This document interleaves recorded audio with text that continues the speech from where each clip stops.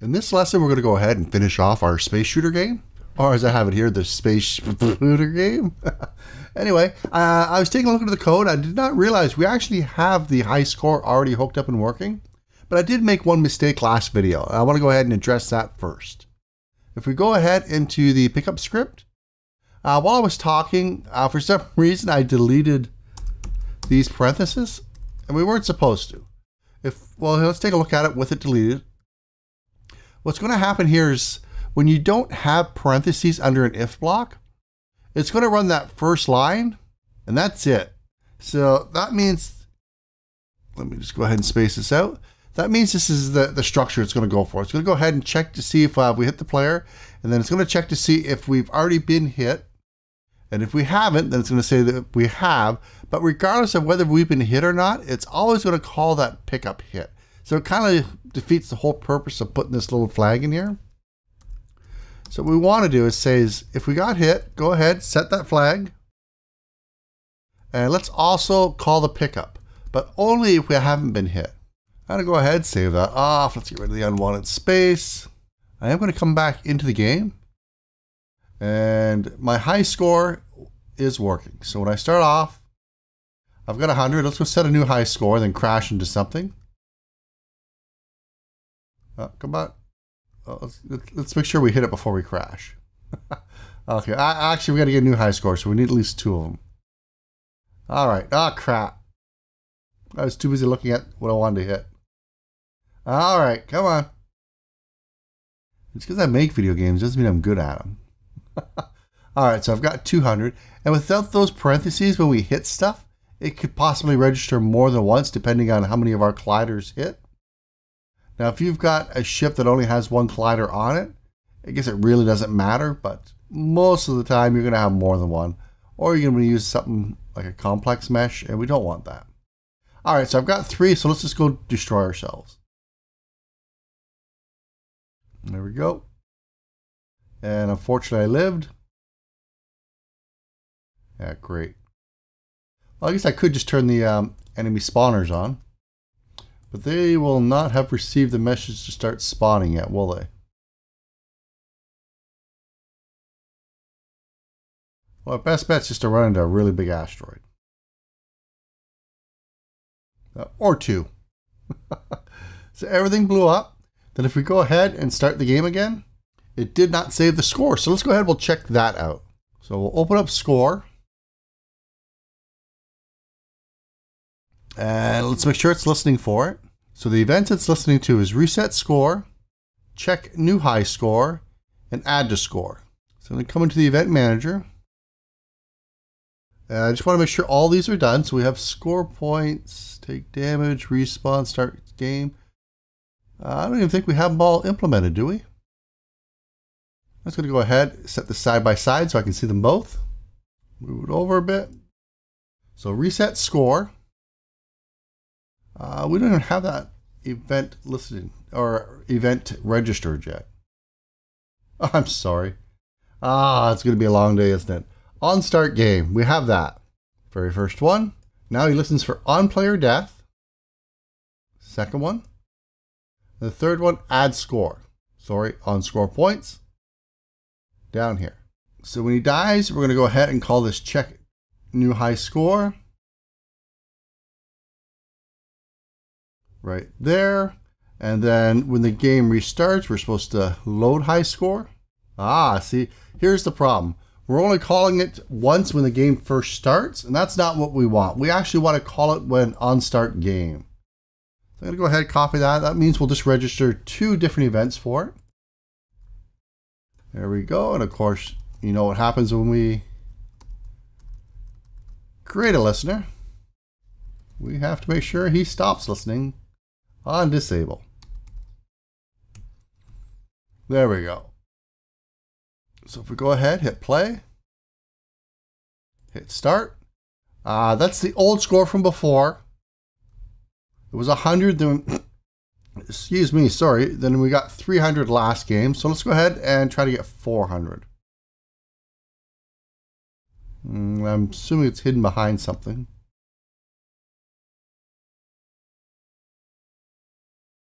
Yeah, man. There it is. Let's go. Whoop. And I missed. I'll tell you what, we'll just fast forward this. It's 200.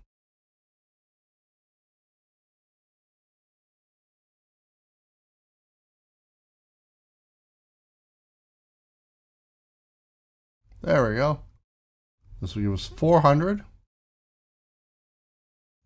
And now all we got to do is die. So we can line up a bunch of asteroids. Okay, let's do one more. Ah, and I missed it. That's okay. Oh, I can die. Come on. There we go. Finally. So when we go ahead, we start the game back up. There we go. 400. Exactly what we're supposed to have. So that means the only thing we got to implement now is being able to shoot those, the pickups. And that's really not that hard. I think we have a lot of that code already in place. I think we just have to call it. So I'm not going to need score. Let me see. We got pickups. And this is what we want to call. So I'm going to jump back into lasers and in cast ray. This is where we're checking when the player shoots. So we're going ahead, we're casting out a ray straight ahead of us. And then we go down to spawn explosion. And this goes ahead and checks to see if it's a pickup, or sorry, if it's something that has an explosion component on it, which it does not. So we can actually probably just add it in either spot. Since this spawns an explosion, I'm just going to go ahead and up here say if hit not hot hit dot transform dot compare tag. The tag we're looking for is pickup, I believe. Let me just quickly check that. Prefabs pickup pickup. All right, so we got that. So if it's a pickup we hit, go ahead and do get. Oh, so not get component. We want to do hit dot. Can we do it right from here? No, we can't. So we need the transform dot get component. The component we want is pickup. And the method we want to call was what I've been hit or something like that. Pickup hit.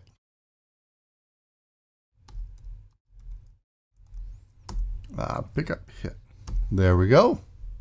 And just for sanity, I want to make sure that we disallow multiple components. Great. And that should be it. Let's go ahead and save that. We do have to do a little bit of changing in here now. Now we have multiple lasers shooting, which means that we can hit it more than once. And we don't want that. So we have this up here where we're checking to see if we got hit. I'm actually going to move this down here now. So we'll say if we've not been hit, then do a bunch of stuff. So I guess now we can get rid of that. Which means we can also get rid of this. Shrink the code up a little bit more. So I'm going to say got hit is now equal to true. And I'm actually, we'll throw out a debug saying that we got hit, and we'll call the points and destroy ourselves. So there we go. That should be everything that we actually need. Let's go try it out. This time we're going to be shooting it, not running into it. Well, I guess technically we should try both. Then a whole lot of tweakings. Missed. The asteroid. Come on.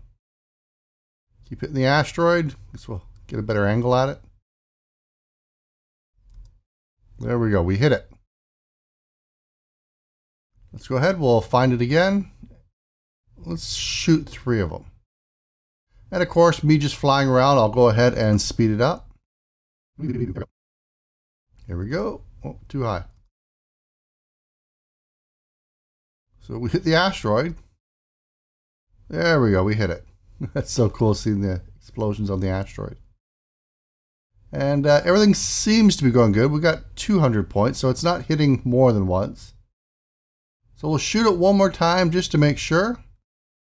And make sure they can't shoot stars no fast, so we can actually run them. There we go. Wow, shot that one from far away. Anyway, there we go. We got it all done. Everything is working. Oh, wait, before I stop it, let's go ahead and run through one, just to make sure that's still working. I did change code for it. Bam, there we go. And player hit us once. All right, so there we go, everyone. We are actually done this game finally. It took a while, but there was a lot of things I wanted to cover in this game, little different design things. So hopefully you've learned quite a bit and you can take this knowledge and start applying it to other games that you want to create. And while it may not be the most exciting game, with tweaking, I think it's still going to be pretty fun. Anyway, up next, we're going to enter the world of 2D. And I find 2D prototyping so much faster for some reason for me. But anyway, I'll see you in the next video. Bye-bye. So if you like the video, go ahead and hit that subscribe button down below. It really does help me out here on YouTube.